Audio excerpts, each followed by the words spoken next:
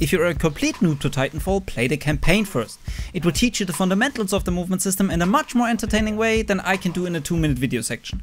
Some settings: put crouch on hold and activate auto sprint. On controller, feel free to experiment around with button layouts. I recommend Evolve as a start. Use private lobbies to train your movement without enemies. There are 3 core pillars to the movement: slide hopping, air strafing and wall running. Your slide is your best friend. Slide jumping will give you a speed boost and slide hopping will help you to maintain that speed. This is where holding crouch becomes very handy. Do not hold forward while slide hopping.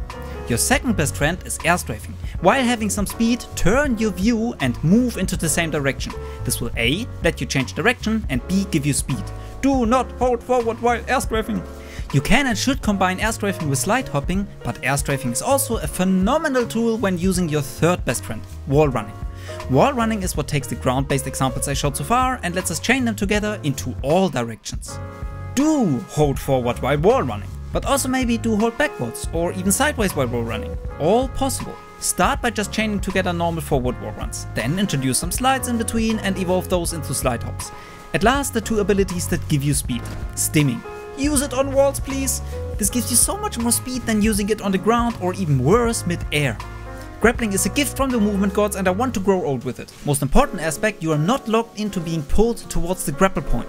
Start testing this by grappling the ground and then jumping.